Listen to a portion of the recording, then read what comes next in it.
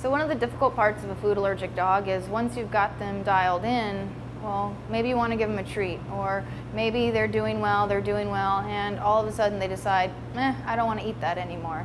You almost have to start over, it feels like, or try the same idea. So we went through this novel diet. Well, I tend to try to keep them on that same diet, but then hand pick individual ingredients. So maybe where you're looking for like a custom prepared diet or a home prepared diet, this is your base. What can you add to it? How can you add palatability?